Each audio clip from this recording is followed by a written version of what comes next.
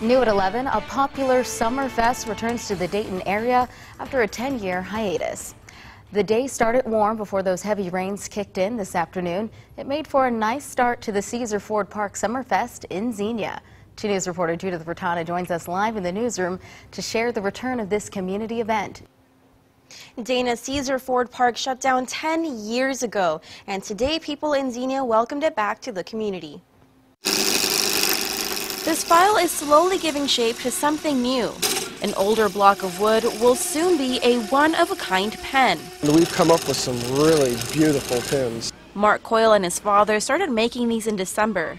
The whole thing was to have a hobby that me and my dad could do together, so it's been very enjoyable.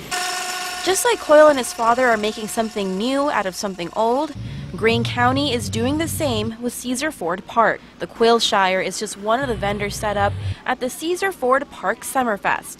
Today marks the first time the public is enjoying this 300-acre park in a long time. A lot of people are going to know this as the former site of Blue Jacket, which was an outdoor drama. Outdoor dramas have closed throughout the state, much like this one did. It just struggled with ticket sales.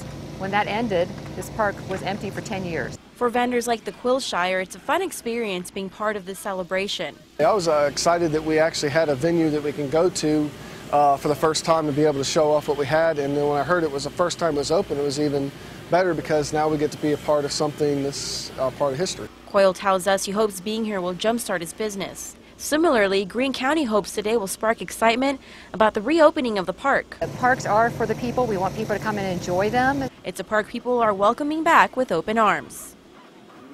There are about 7 miles of trails for horse riders, cyclists, and hikers, and starting next week, Caesar Ford Park will open from sunup to sundown. Judith Bertana, 2 News, working for you.